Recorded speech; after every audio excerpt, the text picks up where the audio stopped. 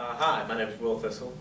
I work for Bradley Arant, Boult, Cummings, where I am a tax attorney. I went to Birmingham Southern, majored in accounting, graduated in 2002.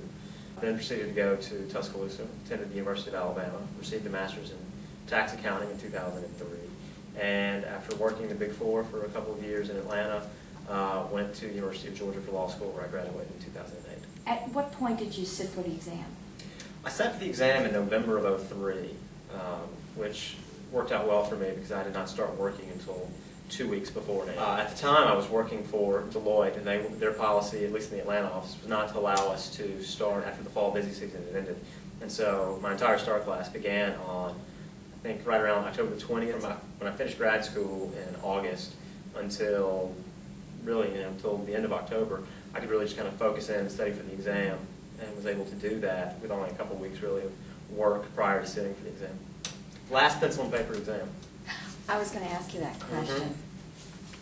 So I've been asking some others, what advice would you give, but I don't think it's necessarily applicable anymore. But tell us what your advice would be. No, I would say I was fortunate. I received a scholarship and was able to take Becker, which is a review course. I think to the extent that anyone can take a review course for an exam of this nature, it's certainly in their best interest. It's advisable to do so because it helps you.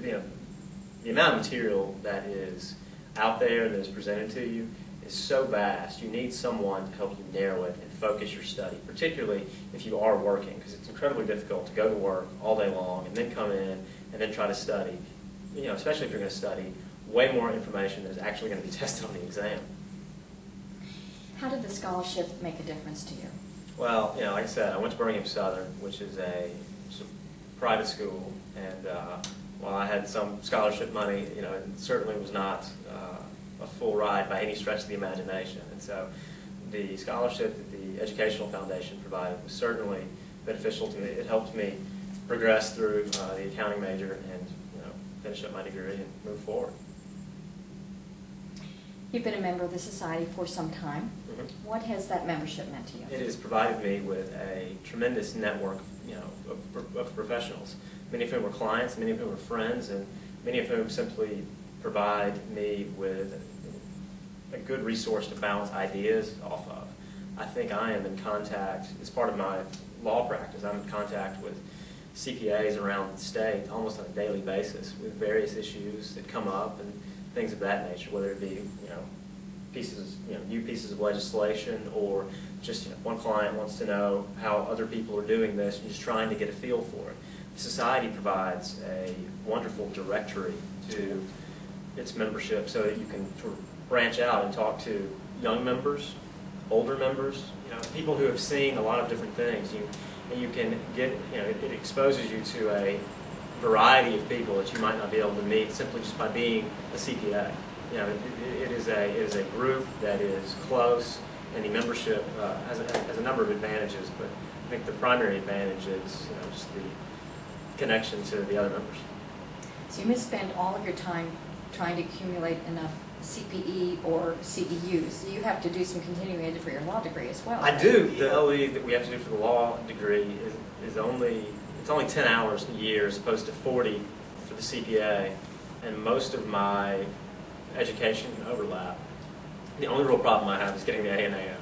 What's been the biggest surprise to you as your career has progressed? Probably the transition from accounting to law, and how the more things change, the more they stay the same. I mean, it's funny how you still bump into the same people. When I go to conferences, I still bump into people I knew from Deloitte. As a matter of fact, I was working on a matter this morning that had been referred to us from Deloitte. The guy was a senior manager when I was at Deloitte, and so it's funny how you maintain those connections, and you're still working with the same people, and a lot of times on the same clients. I didn't realize that I would still be as connected to the CPA side when I went to law school and when I began my practice. I don't think I realized how just in touch the tax law side is to the accounting side of things in everyday practice. I call it Montgomery incest, but it works for every place it does. that you are. It does. And it's sort of got its pluses and minuses. Mm-hmm. Certainly. What's the goal that you have next on your horizon? Where are you headed? Where am I headed? I think for the first time in my life, I'm actually at a place where I don't really want to head anywhere else. I am settled in, I think, on the law. I'm very pleased to be doing what I'm doing, and I like where I am, and I like the people I work with, and I very much enjoy my clients and the type of practice I have. And so I think for next goal on the horizon is probably just to keep on keeping on, just keep doing what I'm doing, because I'm enjoying it right now, and I don't see that changing anytime soon. And you've come to a kind of a delicious nexus, though, as you were saying, between accounting. I have. And law. It is, it's funny because a lot of what I do, there are a lot of aspects, I suppose, to my practice, one of which is tax controversy. And a lot of tax controversy work involves me looking through audit work papers and reviewing tax returns and reviewing audit reports, which is something that I think you would think of as traditionally more of a tax accountant role, but it's one that I'm able to walk very naturally and comfortably. And it's because of the CPA training that I had received previously.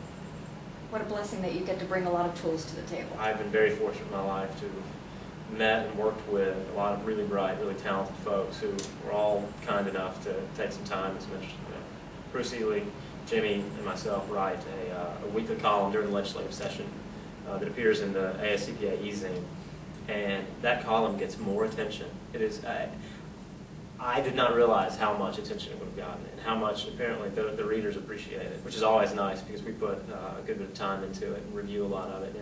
And it's nice for us because people are going to call, our clients call us and ask, "What about this? Have you heard about this?" And by virtue of having, worked on this article every week, we know what's going on.